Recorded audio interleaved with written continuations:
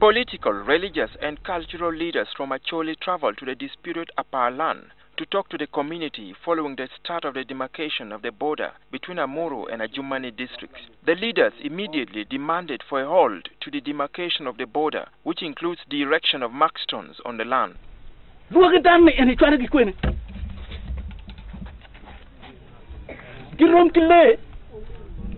Chika ge wajene ge bekero markstone pege beriamo dano school pa mi robetuolo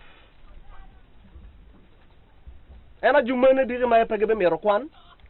They say this contravenes the agreement Prime Minister Rohakana Rugunda made with the leaders from Acholi and West Nile in May. Lupit-kiri ero ni anami kwanyene tie court injunction tie wanangeo pero mtimo gimo kiri ka kikero benemir chadeno betie chaden turu yo pe. Anyway, one you ma one wangeo ni meni chik tie lobuni. Riam di tani tenta gwa hoki. Tado ngwamge ko. Kido ngatimlini.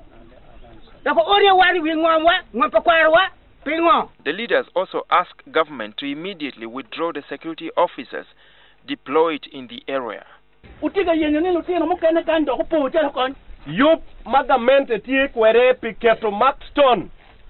Ki mon ka chel ki police mage onyo kan ma dugu gero ni umero ge juk ki mon ki police go agu dako mero mo me adi me achel mage mo.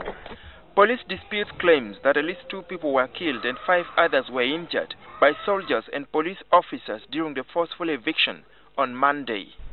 Umiero gingi mabe bal ma balle kan wano winyu ni mon ki police chelu dano wa winyu ento paya wani aye.